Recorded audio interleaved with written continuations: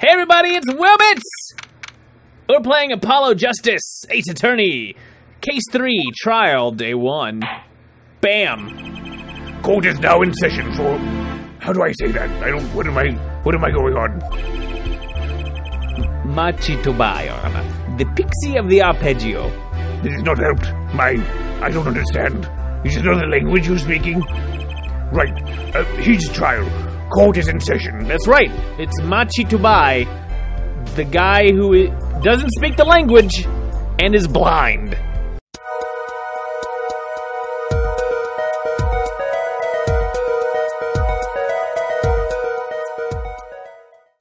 The defense is ready, Your Honor. Are you, Apollo? Are you ready? The prosecution is A-OK, Head Judge. Huh? Very well, Prosecutor Gavin. My opening statements, yeah? No, actually, there was something else I wanted to ask you about before we begin all of that. Yes? That's weird. Okay. Say you're going to visit someone in the hospital with an incurable disease. Hypothetically, not something I'm doing, just in theory. What do you say to them? Is this a joke? Eh? I mean, you wouldn't say, get well soon, right? Because you know they never will. That'd be insensitive. To just be like, oh, well, I hope they find a cure for your incurable disease. Doomed friend. You'd only be kicking them when they're down. What are you talking about? Actually, I'm going to visit someone who is terminally ill. Right after this trial. The Chief Justice's son. The Chief Justice? His son is afflicted with the most terrible disease. He doesn't have long, it seems. Oh. I'm sorry about your friend. So I thought I'd go pay him a visit. I thought saying something moving might be the order of the day. So I thought I'd use the time in the trial to just, figure out what's going on.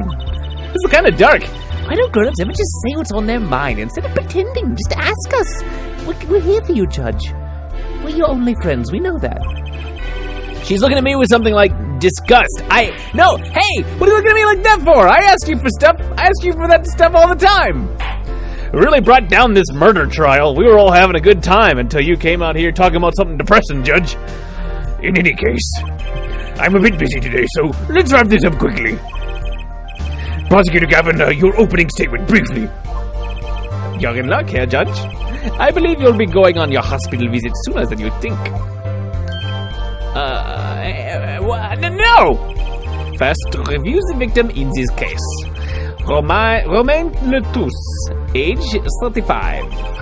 The global manager for Diva Songstress La Miroir. The cause of death, blood loss due to being shot by a large caliber revolver. This report has all the details. The court accepts this into evidence. Alright, we do have evidence because we went exploring around before, so... 45 caliber, that's quite large, isn't it? A direct hit from that could knock a man off his feet. However, the bullet struck him in his shoulder. The damage to the body was slight. Death was not immediate. Sadly, his blood loss was such that he could not be saved. I suppose the victim's condition could have been much worse, considering. 2 shots were fired. 1 shot missed, the other penetrated and passed through the victim's shoulder. Both bullets were found in the wall at the scene. Observe the diagram. This is where the bullets hit. I see. The court accepts this evidence. I think that outcropping of that wall is going to be really important at some point already, just glancing at that. If we're talking about a 45 caliber revolver, we must assume that the killer was adept at the weapon's use. Really? Yeah, apparently weapons that size have a powerful kickback. If, say, the judge tried to fire one, it'd break every bone in his body. Every single bone. Not just his arm, not just his fingers. He would be shattered like glass. The defense will take more care in choosing examples. I don't want to be shattered like glass, or any shatterable material. As I was saying, the victim was shot backstage in a dressing room. The dressing room has only one entrance, this door. That does seem to be the case, yes. However, there were witnesses who heard the gunshots. He's talking about you and Emma, huh? Yet when the witnesses entered the room, it was empty, save for the victim's body. But that's impossible. Exactly. This matter was impossible. For all but one person. One person? That is, of course, the defendant, Machituba. Is it because he's small and he's really tiny, so you think he went through the vent? But I don't think you would have been able to shoot him. Only the defendant could have committed this crime? No, I think he couldn't have at all. The defense says you're full of baloney. But how? It's quite simple. The circumstances of the crime scene make it clear. Very well. I assume you have testimony to back up this claim. Let the witness please take the stand. Who's our first witness? Emma? Your name and profession, please. Emma Sky. I'm a detective for the police department. I was on security detail at the concert forum that night. Emma seems, tired somehow. Security at the concert, you say? Some security I was couldn't even stop a murder. Now, don't blame yourself. Things like this happen. I've made even bigger mistakes in my career, you know? Like every single trial, I just barely pay attention to what's even going on. I'm not even sure where we are right now. I'm sure that makes her feel much better. I want to hear about these bigger mistakes. In any case, because you were on security detail, the crime was quickly discovered. And we were able to identify the killer. You may give the court your testimony, if you would. Describe the circumstances of that day and your discovery of the crime, please. All right.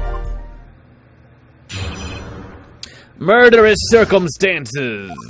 The night of the murder, I was on security backstage at Prosecutor Gavin's request. Only people involved with the concert in some way were allowed backstage. At the beginning of the third set, I heard shots.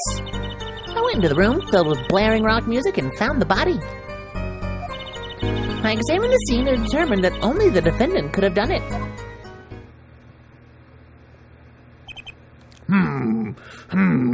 That's not very conclusive.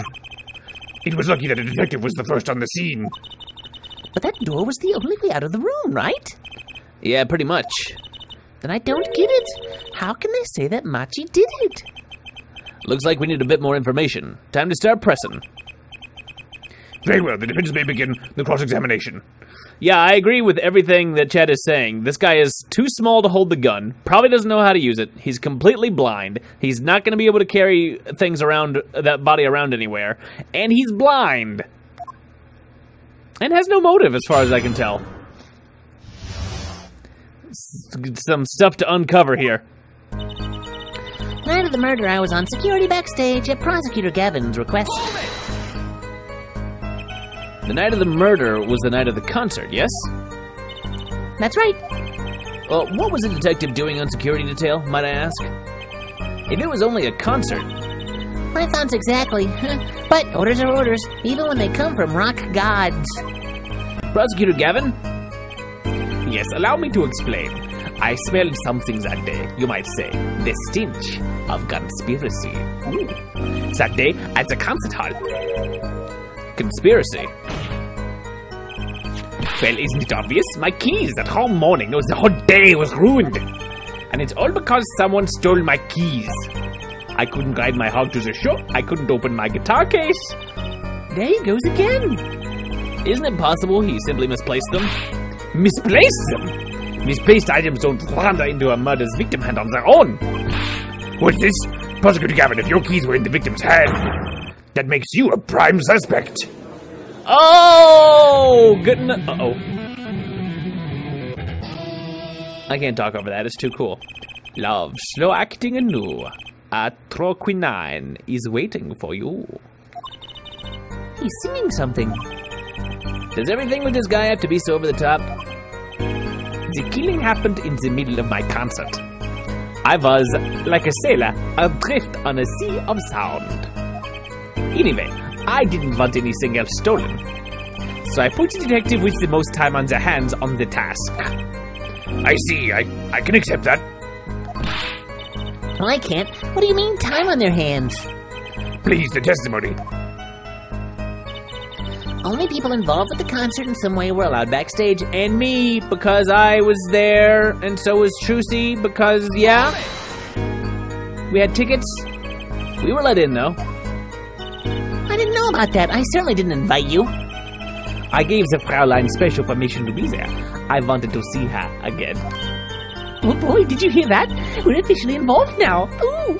And I think that the Gavin likes me. Gee, great. Some other hangers-on tried to get backstage, but I drove them off. So no other outsiders were there then.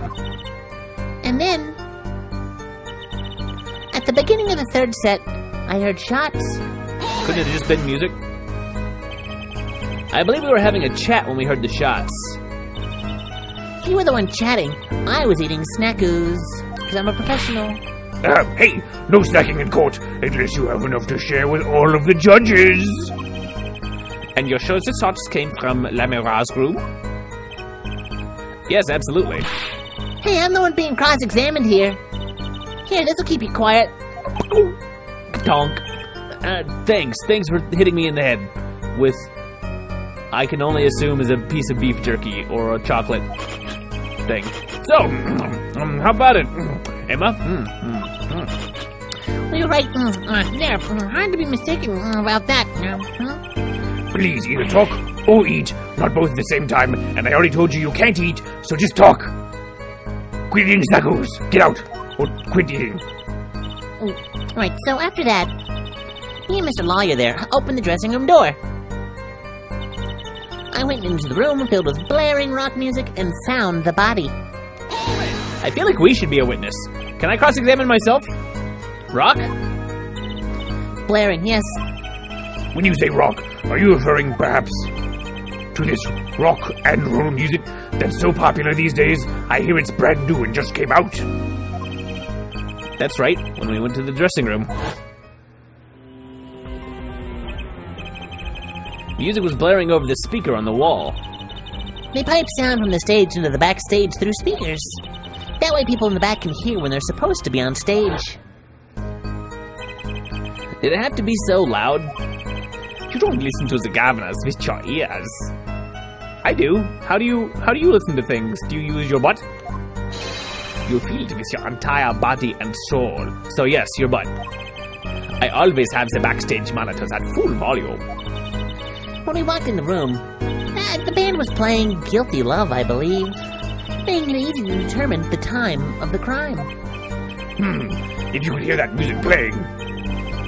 Then everyone on stage for that song has an alibi, including myself. Unless someone was not on stage and playing the music pre-recorded. Unless something happened and their music was really out of sync because they were doing something else. Speculating. Anyway, I closed off the scene and started my investigation. I examined the scene to determine that the only the defendant could have done it. How could you know something like that? As I said, it was clear from the circumstances. Listen, we know there was only one exit from the room. That door. The small window only opened a tiny crack, and I was standing in front of that door. So, how could the killer have fled the scene? There's only one possibility. The air vent. But that air vent was too small. Who could possibly... Exactly. There's certainly no way you could get through. Nor me. The only one who could fit through was a child. A child? Remember, access to those rooms was limited. Only those involved with the concert were allowed. And of all the people involved with the concert, only one is small enough to be considered a child. Unless Trucy did it. Trucy! If that is your real name. The defendant. The pixie of the arpeggio flitted up towards the sky and disappeared from the scene of the crime. But that's just conjecture. Oh, there was no other way out of that room. You were there, you should know, Hair Forehead. And there is another vital piece of evidence. Evidence? Marks were found on the air vent grill. Traces that it had recently been opened. Wait, what? And something else was found quite clearly. The defendant, Machidobai's fingerprints. What? Ah, why wasn't I told about this? Order! Order! Order! That air vent was the only way out of the room. The defendant's fingerprints were found on the grill.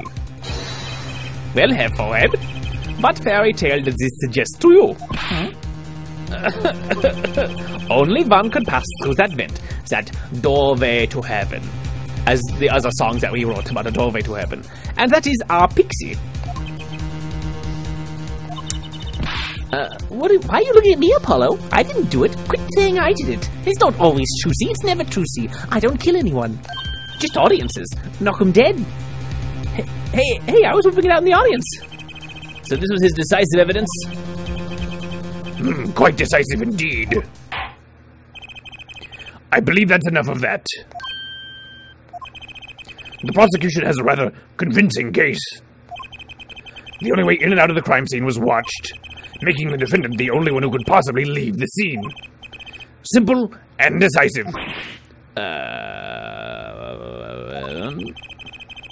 I believe we've heard enough to determine our verdict. Even if I wasn't in a hurry to make a hospital visit, which I am, by the way, I don't know if I mentioned that. I'm sure the Chief Justice will appreciate the gesture. Unfortunately, we have no direct witnesses. Fortunately, the criminal left decisive evidence for us. That will have to be enough. No, it's not enough. It can't be over already. I will find a contradiction of some kind somewhere. Very well, I believe this trial is finished. Thanks. I'm going to head out and earn some brownie points with the Chief Justice. The defense has no contradicting evidence. What? The prosecution has presented our proof, clear and plain. If you have contradicting evidence, it had better be clear and plain. Apollo, they've got us on the ropes already and we've just begun. We better come up with something quick. I know. All right, okay. Think, what can get us out of this? We need evidence, or a witness, that can prove Machi is innocent beyond a doubt. Without that... Mr. Justice, do you have contradicting proof that can overturn the prosecution's case? If you do, you'd better tell us about it right now. This is it, and so soon. If I mess this one up, it's all over. The court wants contradicting proof? Court record, what do I have? There's a brooch. We have a mixing board. That's not going to help us. They're not going to believe anything about that yet. The gun that he couldn't have used? I mean, that seems important. Alternately, with the profiles...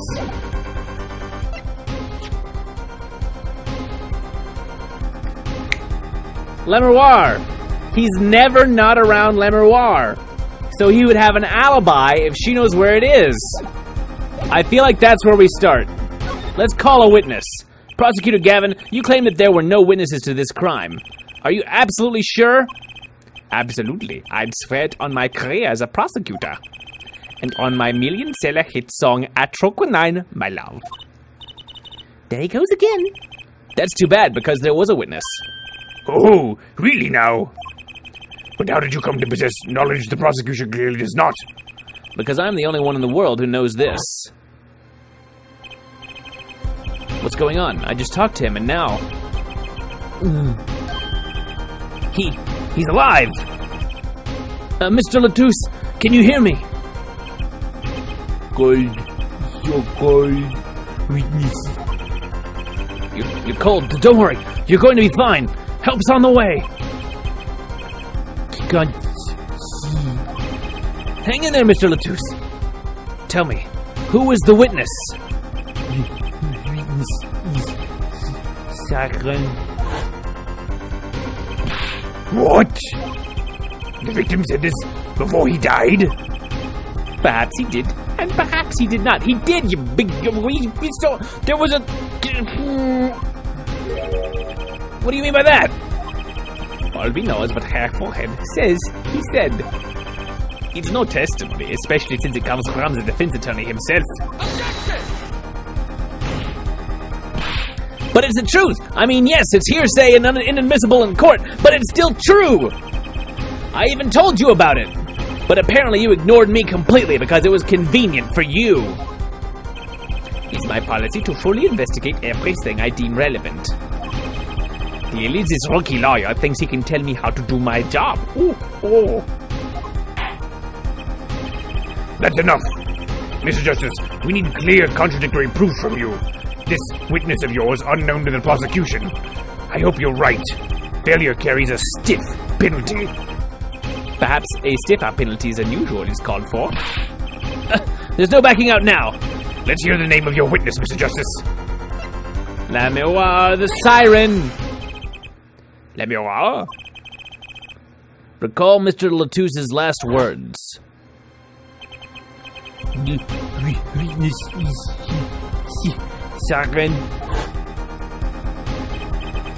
The siren. Aha! He meant the siren, not like a whoop whoop whoop whoop police car. That's right. The siren of the ballad, La Miroir. La Miroir was only on stage for the second set, and she had access to the backstage area. She could have been a witness. I see. Well, Prosecutor Gavin? My claim still stands. There was no witness to this crime. Very well. Let's hear it from the horse's mouth then, shall we? We will now take a break from Detective Imaskai's cross-examination. Please show La Miroir to the witness stand. La Miroir would say nothing about nothing the night of the murder. Not today, though. Today we'll drag that story out of her no matter what it is.